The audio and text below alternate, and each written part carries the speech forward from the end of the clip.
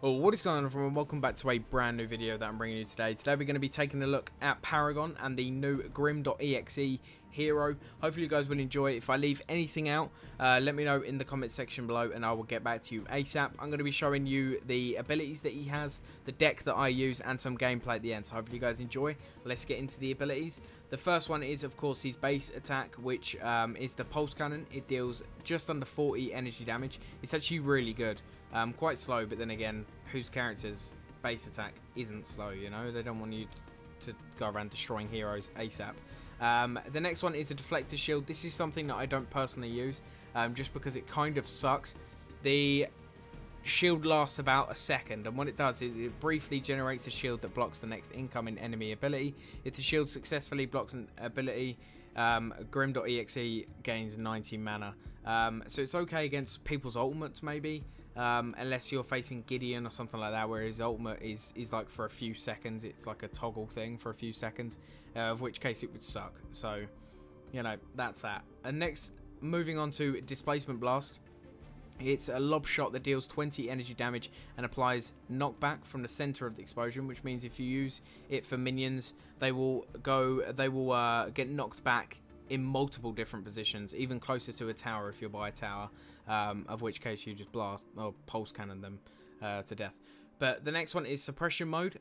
Basically, it allows the basic attacks to consume less mana and apply a -40 slow for 1.5 seconds. I'm really not sure what the slow does, but the mana's kind of useful. I don't really use this ability too much, as and when I can or remember it's there. But moving on to the ultimate, we have GRIM.EXE. It's called GTFO. I'll leave that up to you what that stands for. It locks onto an enemy hero. After a short channel, a gyro-targeted force orb is launched. The orb will pass through the world and non-hero units, dealing 340 energy damage upon hitting a hero. This is very, very good. I love this ultimate. Its range is actually pretty good, probably 2-3 times the range that you can shoot. It is very powerful. It is obviously upgradable as well, and with the more energy damage and things like that you do, the more this is going to do. Next, moving on to the deck that I currently use. Now, let me just tell you that I don't really have that many cards. I'm level 10. I haven't really unlocked that many cards that could be used with Grim, but I chucked this together today after having one game against the AI, and I got my arse handed to me, basically 0-14 or something like that. Then the next was like 19-1, which I'll show some footage of a bit later on. But this one, this deck seems to really work online and offline, of which I will show you some of the scores that I got. But anyway, let's go through the deck. So the prime doesn't really make too much difference to me. I just go for energy damage and damage bonus. If we get this, that's great. I normally use it on the core if that's the case, of which it obviously destroys it, especially at that point, because you'll have loads of damage. Now, I must say that this is primarily damage based, this deck. If I go back, Grim deck, you've got... Can I hover over it? Thank you. Attack 62%, 27% defense, and 10% technical, whatever that, I can't remember. My mind's gone blank. I haven't actually slept, by the way, so this is bad. It's currently 12 PM and I haven't slept. Anyway, consumables. Guard token, I tend to go for physical armor because the people that are going to get close to you are melee characters, right? So energy damage, not too much of a big deal. Probably is if you're like low in level compared to the enemies, but I don't know. We're really cross that road, but at that point you just really go for minion kills and level yourself up, but I don't know. Anyway, next, Harvester's Key. This is pretty standard, you all know what this is. Health potion, mana potion. Now the equipment, like I said, I don't really have too many available upgrades for this, but I've gone with a pretty sweaty loadout, so to speak. Passive, obviously, it gives you 75 mana and 7.6 energy damage from the very beginning, and on top of that I have advanced mana, a regular cast, and another mana, of which, just in case I need to really improve it. I don't normally, I'll probably swap these out for energy damage when I get the cards, but I only have like 8 energy damage, 8 regular like super casts or whatever they're called. What are they called? Let's go down. What are they called? Major casts, right? So I only have like 8 of those, of which I can't really use because I don't have any more. So Anyway, moving on to the next one, Elder Mage Amulet, which is 7.6 energy damage plus 100 health, just in case you need that little bit of a health boost. I've put 3 greater healths in there, as well as another cast. Try and get I've used as many, I think all of my damage cards actually, available. So, just in case I want to upgrade it, I can go ahead and do so. Then the next one is Tuned Barrier. It gives me energy armor as well as more health. So just in case I need to improve the armor if I'm getting wrecked, I will put this together and hopefully it will stop me from getting wrecked. Next, Rift Major Scepter. It's 7.6 energy damage plus 4 crit chance, which the crit chance later on is probably more useful for me. Normally I just go for as much damage as I can straight away. But this is very, very useful, of course, because it can, like, triple your damage. But anyway, yeah. So I've gone with 3 regular cast and 3 different various crit chance upgrade cards, of which are all very, very good. This is the card that I normally buy from the get-go, which is the Sorcerer's Ward. Now, this gives 7.6 energy damage, 16 energy penetration, and 4 lifesteal. And it has 6 major casts on there for me to upgrade and use in the future, which is incredible. That's normally what I go for. I normally try and max those out as soon as possible. Then the next is Whirling Wand. 7.6 energy damage and 6.5 speed, attack speed. Now I have 2 more major casts on this, a major kinetic and 3 regular kinetics, just in case I want to upgrade my attack speed, which I tend to do later on in the game, just because, like I said, I want to get as much damage as I can straight away. So let's get into the gameplay, guys. Hopefully you guys have enjoyed this, and let's get going.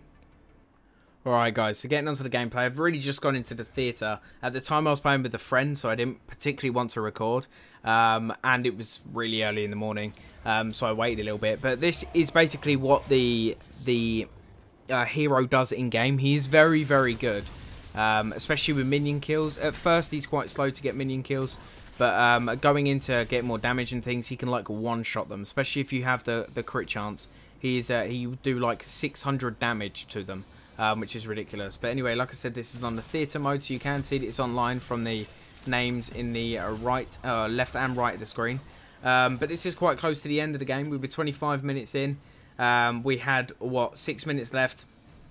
Probably going to show you the majority of this, if not all of it. This is where I did end this game. What, at this point I was 5, 4 and 7, so 7 assists. I'm guying this guy here, Sorcery DPS, kept nicking all my freaking kills, which is annoying. You can see just the damage that I'm doing at this point. This is 25 minutes in, like, this isn't even like fully upgraded. The damage that I was doing at this point was very, very good for me, and was getting the job done effectively. So that is what I wanted to do. I do go ahead and do I trade a kill? I think I do. But you can just see the damage that I'm doing to these heroes on the opposite team. I'm doing a hell of a lot of damage. I do die here, I think, which I choose the wrong point to show, didn't I? But I knew I was going to die there. I was just hoping for the best. Now his movement kind of sucks, right? It is pretty terrible. That's the only downside to him. If he was faster, moved a little bit faster, he would be incredible, probably unstoppable, probably the most OP hero on the game. So there's obviously a reason why they never done that. But yeah, you can kind of see why. Let's skip forward 10 seconds. But it was, like I said, a lot of fun to play with him. I played with him for like 5, 6 episodes straight, a game straight. So it was pretty incredible to play with him. Anyway, let's get into the next spawn. He goes down, obviously. Now this is kind of the movement that he has. This is the full speed movement that he has compared to like Kalari and things like that. He's very, very slow. He's got a mobility of 1. Doesn't have any moves that makes him faster. I don't have any cards that add movement speed, but of course you could add those to your deck if you'd like. I'm not saying you should make the deck that I have. These are just... Alright guys, sorry about that. I actually had someone turn up at the door. It made me jump. So anyway, you can see that at this point in the game he's pretty good at clearing minions, like I've said. Even with like the super minions, he's very, very good at clearing them late game. So you could literally put him, if you're in a bad position and the other team's winning, you could literally put him at just your core, and he would defend them. He's very, very good, as long as you obviously have the right deck and the right cards to go with that.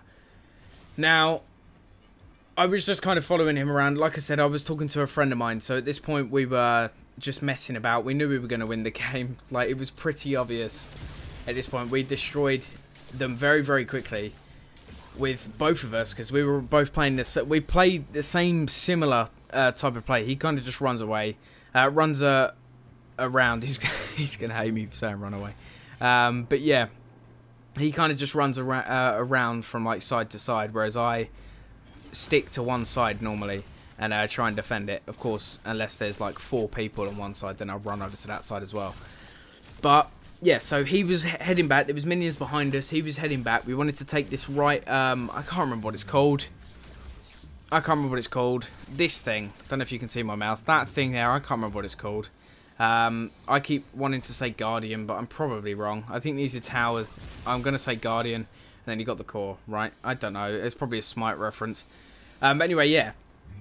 So we wanted to take this out, but in order to get that, obviously we needed the minions to get a clear path, and so we took out the enemy minions, and we went for this. So we were taking this tower out. This was really, really easy. There was one of them. Obviously, I go ahead and miss out on that kill, but I do still have my ultimate, and this is pretty incredible.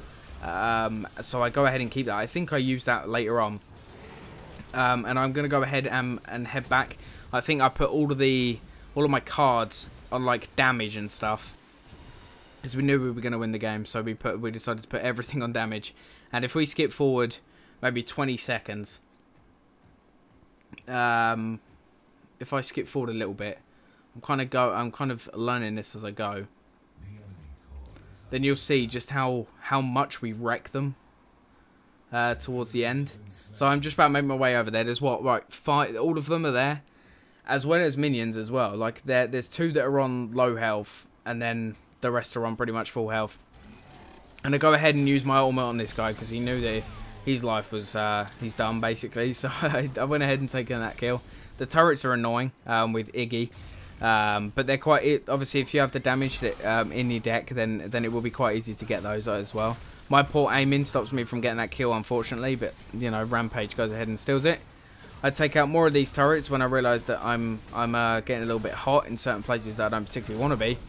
And then I go and wreck, mate. Get a 3 kill, a triple kill, take the core out, and we go ahead and win the game. So this is the type of play that I like doing. Not really too much that I could particularly show you, but hopefully you guys have enjoyed this. If you have, please do go ahead, hit the like button, subscribe, follow me on Twitter, Facebook, all of that good stuff. If you want more Paragon stuff, let me know in the comment section, and I will see you next time, guys. Take care.